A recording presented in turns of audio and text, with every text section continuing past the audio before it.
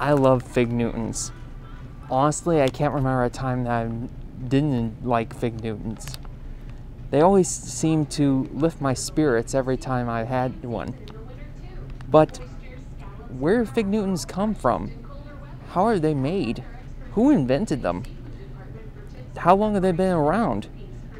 And can they really prevent digestion problems, heart disease, and cancer?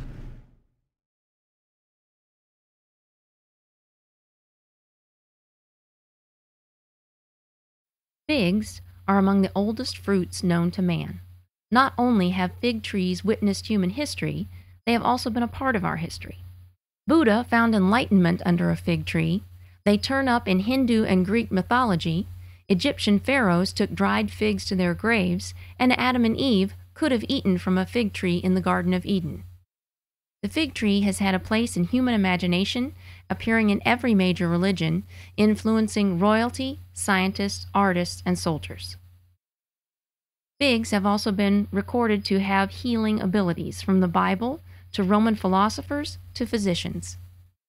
Chimpanzees have even been seen to use fig tree bark and leaves to medicate against bacteria, parasites, and tumors. But sorry, we have no banana today. Surprisingly, both the leaves and natural latex from fig plants can also fight against human cancers and tumors. Figs are high in fiber, calcium, iron, and potassium, and are used in medications and health foods. They are believed to be good for heart ailments, but are most commonly used for their fiber content to aid digestion. Until the late 19th century, many physicians believed that most illnesses were caused by digestion problems, and therefore recommended everyone put fruit and biscuits in their diet. As a result, fig rolls became popular as a common food. Fig rolls are a handmade biscuit or cookie filled with fig paste, and were made popular by British immigrants coming to the United States.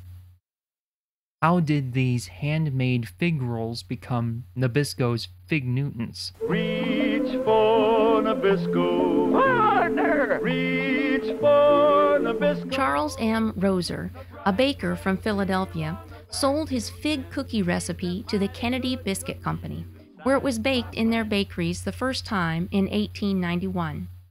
The cookies were named Newton after the town of Newton, Massachusetts, rather than the physicist Sir Isaac Newton.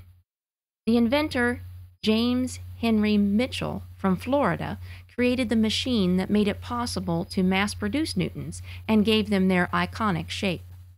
His machine worked like a funnel inside a funnel, where the inner funnel contained the fig paste or jam, and the outer funnel contained the cookie dough. This created a long, filled cookie that was then cut into smaller cookies. William Moore of New York bought the Kennedy Biscuit Company and 7 other bakeries to start the New York Biscuit Company in 1889. In 1890, Adolphus Green of Chicago merged 40 bakeries to start the American Biscuit Company.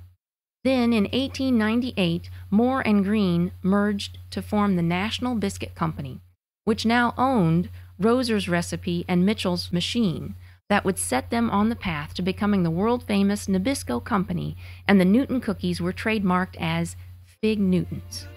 Cookie on the outside, fruity on the inside. When they get together, ooh, what a nice bite. In the 1980s, Nabisco started making different fruit varieties of Fig Newtons, Apple cookie-licious! and in 2012 would drop the fig and now calls them Newtons. You can find recipes online for Fig Newton cookies, and there is even a National Fig Newton Day, which is January 16th. Let them eat fat-free fruit and cake. Fig Newtons have been around since before the beginning of the 20th century and were most likely enjoyed by your great-great-grandparents. I think I'm gonna get 2 packages. The Pony Express has something new. Those swell Fig Newtons must get through. And remember, only Nabisco bakes those golden good Fig Newtons cakes.